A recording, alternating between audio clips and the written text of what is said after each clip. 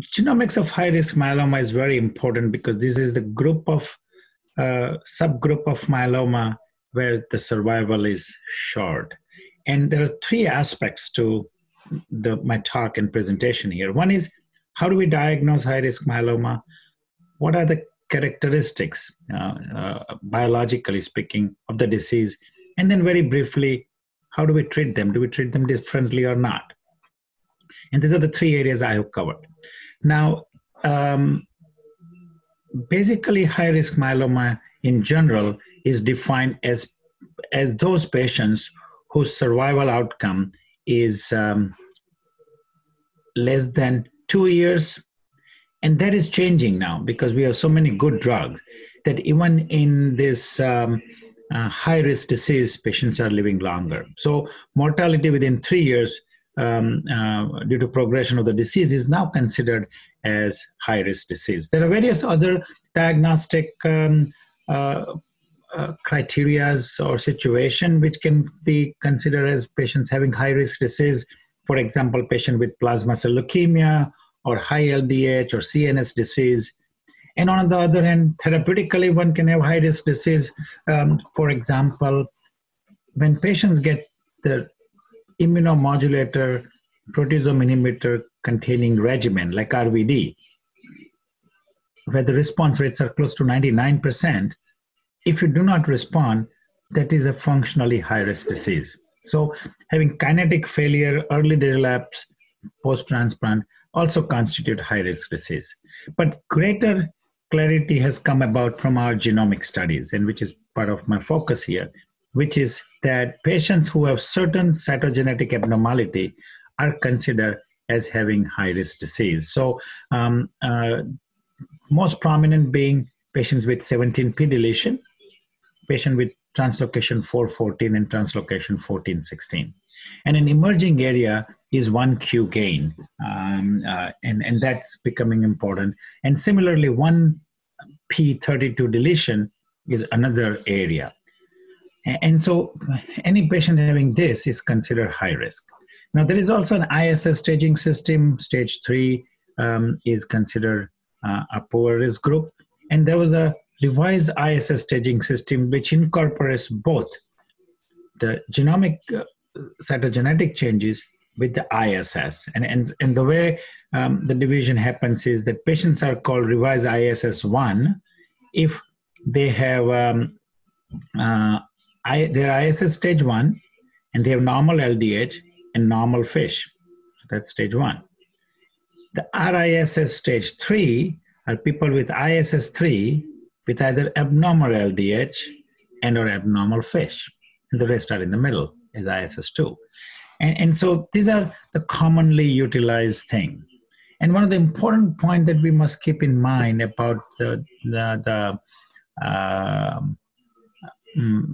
role of cytogenetics is that the clonality matters. Professor Abhay Lovazo had a very good publications, more than one, where he shows that having 17p alone is not enough to call it a bad disease. It has to be, if it is in more than 60% of the cells, that carries poor prognosis. If it is less, it is not as adverse prognosis as otherwise. And this we have to keep in mind that we may need to do in our practice, looking at the clonality of 17p and its importance. There has been publication about what is called double hit myeloma, where patient with p53 deletion, if they also have p53 mutation, so both p53 are abnormal or missing, that's a bad myeloma or worse myeloma.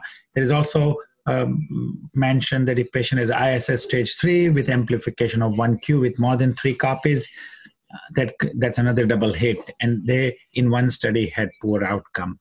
These are the markers which we need to have further confirmation, etc. But this is what we are looking at. What additionally I presented and is important to keep in mind that we are now using more newer technology to better define these patients.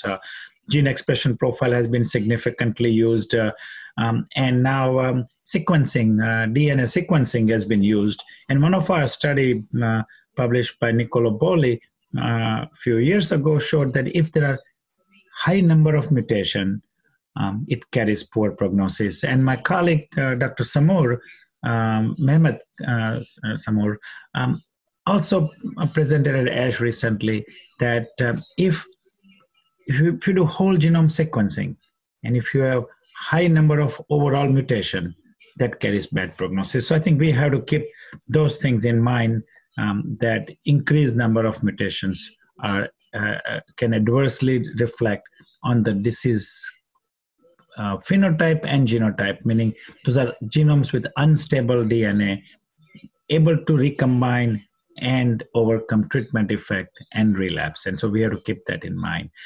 I did present significant data from Dr. Samur's work showing how these mutations could be so very frequent when you do whole genome sequence. The earlier studies were with exome sequencing, where median number of mutations were around 50, 55. Now, using whole genome, the number is closer to 7,000. So we have much better granularity. An additional important point also is that what causes this mutation, and they may be responsible for poor outcome, not just the mutation, but what causes those mutations to be acquired by cancer cell. And in that regards, we had previously published that ApoBec family of genes play a critical role in inducing the mutation. And in this regards, you could also have another marker for disease where high ApoBec activity could be prognostic. And there have been publications in that regard subsequently. And so I think more recent work by Dr. Samur shows that there are a number of such signatures of mutation. And one that has been most prominent in his work has been those which are connected with DNA repair pathway. And abnormalities of those, either overfunction or under, can be deleterious and make those disease high-risk disease. And so we have to keep that in mind. And in our own study, we are looking at various of these DNA repair pathways, like homologous recombination, ApoBec activity, nuclease activity, NER, and nuclear excision repair, and others. And also trying to develop them as biomarkers for high-risk disease, but at the same time trying to come up with methods to inhibit these pathways, which may actually make the high-risk disease a standard risk, or they can be better managed. And the final point would be, how do we treat this patient? Do we treat the same way, or do we treat differently? For the sake of time, I would expand it, but it's very important in the practical sense. So one of the things we use is that if patient has a high-risk disease, say patient has a 414 translocation and 17p deletion, it's really a high-risk disease. This is where in United States, for example, we consider novel agents early. This is the area where there is great interest in using 4-drug regimen. So we may give RVD with a CD38 antibody, and that's a very important part. This is the area where there is data that high-dose chemotherapy does help. Now, there has been this impression that transplant doesn't work in high-risk disease, and that's not correct.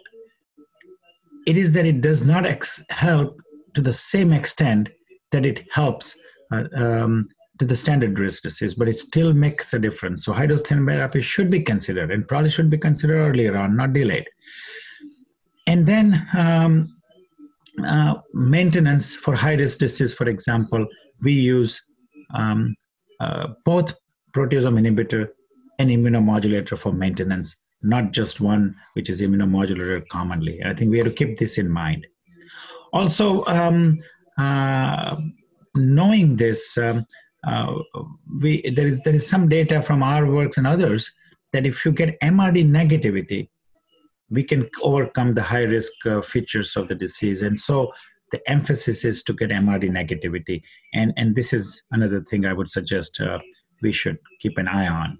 So there should be some algorithm of how do we estimate the risk, keeping in mind that when a diagnosis patient is not high risk does not mean that high risk features may not evolve. So that's my last point here, that the risk may evolve. So standard risk patient 5 years ago might behave as a high risk because now he has acquired 17p deletion and or some other changes which may put the patient in that category. So we have to keep it in mind.